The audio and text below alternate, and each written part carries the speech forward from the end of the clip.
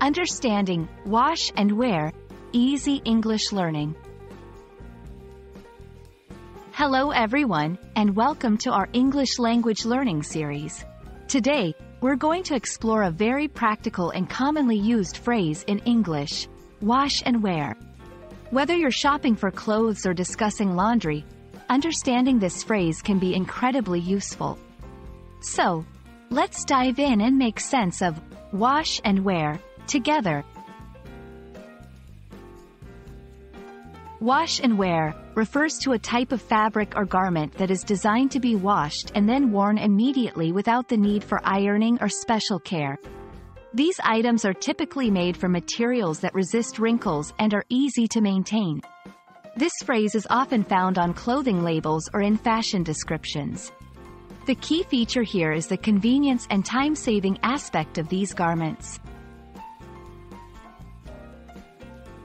The phrase, wash and wear, gained popularity during the mid-20th century with the advent of synthetic fibers and more advanced textile manufacturing techniques.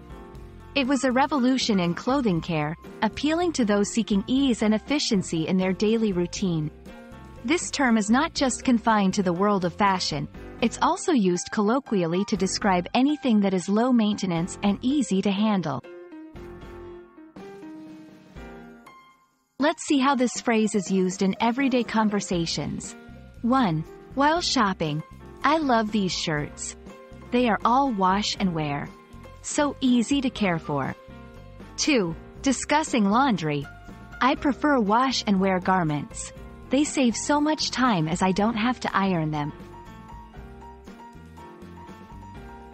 When shopping for wash and wear clothes, look for labels that mention non-iron, wrinkle-resistant, or easy care. Fabrics like polyester blends, nylon, and certain treated cottons are commonly associated with these characteristics.